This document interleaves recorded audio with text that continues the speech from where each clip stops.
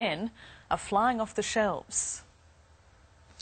A police officer remains in intensive care after a patient with a history of ice addiction allegedly stole his gun and shot him at a Sydney hospital. The attack has reignited the call for increased security for our emergency doctors.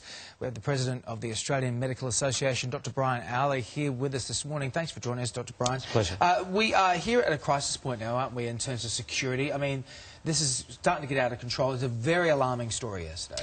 Very alarming, and it actually could have been a lot worse than what it was, obviously.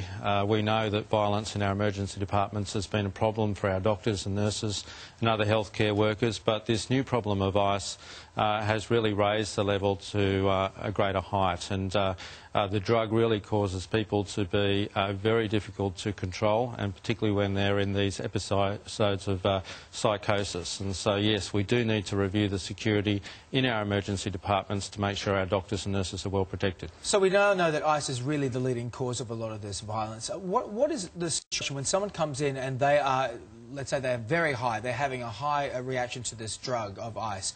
What do you guys do? What do you have to do, and what is your, I guess, your protocol on this? Well, that will vary by hospital, obviously, and it depends on the patient's particular circumstances. I mean, violence in emergency departments is not new, and alcohol has always been a major factor, but the new drug, ice, means that people are even more difficult to control than previously. It usually means that we need to have the help of our security guards to control people and sometimes restrain people until we can actually sometimes sedate them for their safety, as well as the safety of the healthcare workers and the security as well. So how can we better protect our doctors and our paramedics? They're the front line here.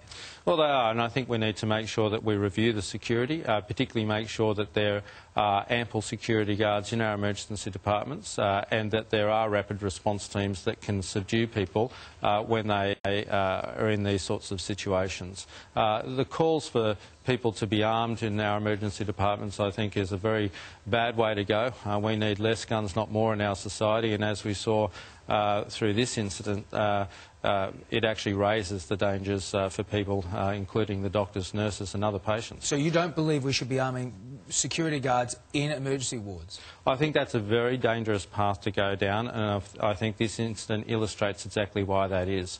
What we need to do is make sure that we have ample security, that we have the proper resources so that we can protect our doctors and nurses. That doesn't mean more guns. We need to look at other ways that we can protect them. All right, Dr Brian Owley, thank you so much for coming in today.